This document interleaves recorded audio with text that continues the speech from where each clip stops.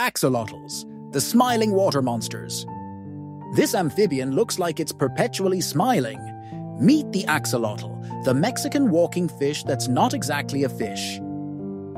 Those feathery things on their heads, they are external gills.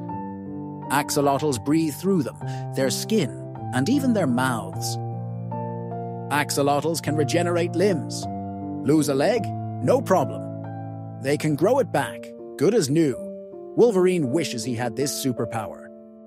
Axolotls are neotenic salamanders, meaning they stay in their larval form their whole lives. They're basically Peter Pan, but as an amphibian. They're critically endangered in the wild, found only in one lake system near Mexico City.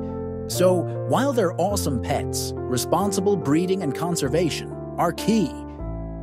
Axolotls come in a variety of colors, from pink and gold to black and albino.